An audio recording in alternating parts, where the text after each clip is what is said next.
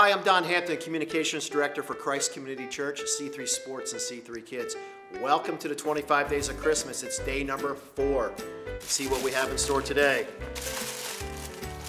Our scripture is from Luke chapter 1, verse 41. When Elizabeth heard Mary's greeting, the baby leaped in her womb, and Elizabeth was filled with the Holy Spirit. That's Luke 1:41. And our task for today, or your challenge, is to send an actual Christmas card via snail mail to encourage someone you haven't reached out to in a while. So for you young ones out there, this is what a Christmas card looks like. You actually have to write something in it that that means something to you and send it to somebody you love who you haven't talked to in a while. And then put it in the envelope, address it, put a stamp on it, and stick it in the mailbox and see what happens. Merry Christmas.